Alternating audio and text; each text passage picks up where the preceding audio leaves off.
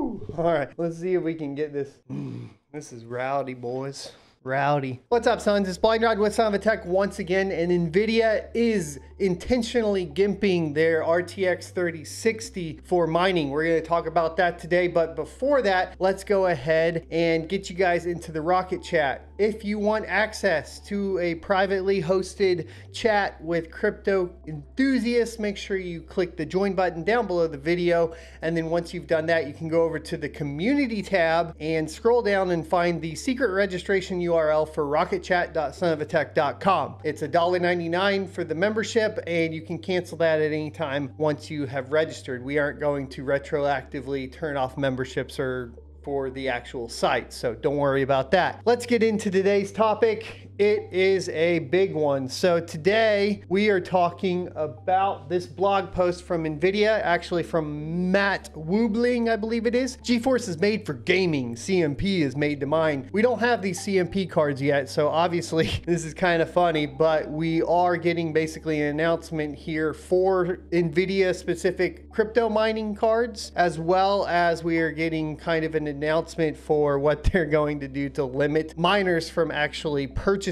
GPUs. So GeForce is made for gaming, CMP is made to mine. We're limiting the hash rate of GeForce RTX 3060 GPUs so they're less desirable to miners, and launching Nvidia CMP for professional mining. It reads, "We are gamers through and through. We obsess about new gaming features, new architecture, new games, and tech. We designed GeForce GPUs for gamers, and gamers are clamoring for more. Yet Nvidia GPUs are programmable, and users are constantly discovering new applications for them. From weather simulation and gene sequencing to deep learning and robotics, mining cryptocurrency is one of them. With the launch of the GeForce RTX 3060, mind you, this is the 12 gigabyte that they are talking about, on February 25th, which is here in 7 days, guys, we are taking an important step to help ensure GeForce GPUs end up in the hands of gamers. Halving hash rate." So this isn't a good halving like we've talked about with Bitcoin or Ravencoin or anything like this. This is having the actual hash rate. This is a bad halving. RTX 3060 software drivers are designed to detect specific attributes of Ethereum cryptocurrency mining algorithm and limit the hash rate or cryptocurrency mining efficiency by around 50%.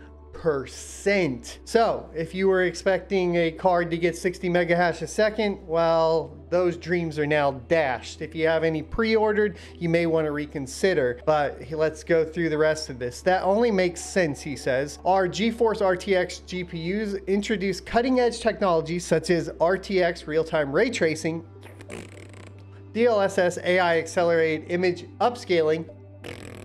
Neither one of those work good in my opinion. Reflex super fast response rendering, that does work good, for best system latency, and many more, tailored to meet the needs of gamers and those who create digital experiences. To address the specific needs of Ethereum mining, they are announcing Nvidia CMP, or cryptocurrency mining processor, product line for professional mining. We're going to be talking about those GPUs here in just a tad on this channel tonight. If you're interested in it, hit the sub, hit the notification. There's a lot more information that we're going to go over in that video, including projected hash rates, power consumption, payoff times, all that sort of thing, right? So I want you guys to go ahead and hit that sub and notification if you're interested in the in-depth of the Nvidia CMP GPUs. So CMP products, though, which don't do graphics, are sold through authorized partners and optimized for best mining performance and efficiency. They don't meet specifications required of a GeForce GPU, and thus don't impact the availability of GeForce GPUs to gamers. I'm assuming they're taking things out like NVENC, obviously, ray tracing modules gonna go in the trash. This is actually kind of good news, just so you guys know. They don't meet the specifications, right? So blah, blah, blah, don't affect the availability, which they kind of will, because there's still the memory modules. That's not entirely true. I wanna make that clear to you guys. It will affect availability purely based on the fact that anything that's using memory right now, memory modules in general, is in short supply. And these will obviously have to use memory modules. So that's a little misleading. It will affect the supply of GeForce GPUs.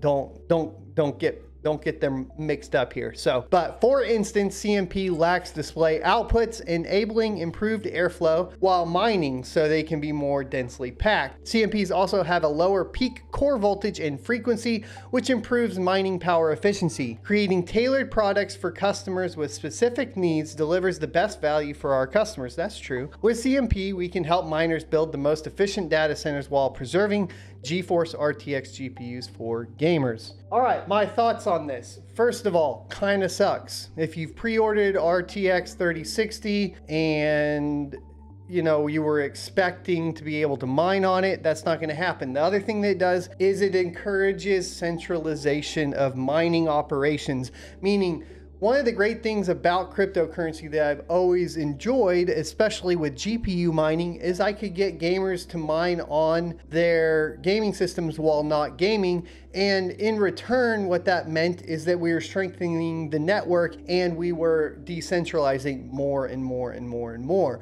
So if we're going to start cutting off and splitting the cards up, I don't think this is any better than ASICs, for example, because now it's like, well, you have a specific set of hardware that you are allowed to use for mining, and you have a specific set of hardware that you are allowed to use for gaming. And like I said, that really hurts the centralization or the decentralization of mineable cryptocurrencies. So from a principle standpoint, I'm not really a fan of this type of behavior from companies or the way it's moving, right? But I do understand it, and it is cool that they are giving miners an option. Obviously, they're making a ton of money off of miners, but the other thing to note is that this is probably, well, it's not probably, it has been stated that this is built into the software. So there's two things that means. One, if you are currently mining on any 30 series GPUs, you want to be very cautious about upgrading your software, your driver, to the latest version.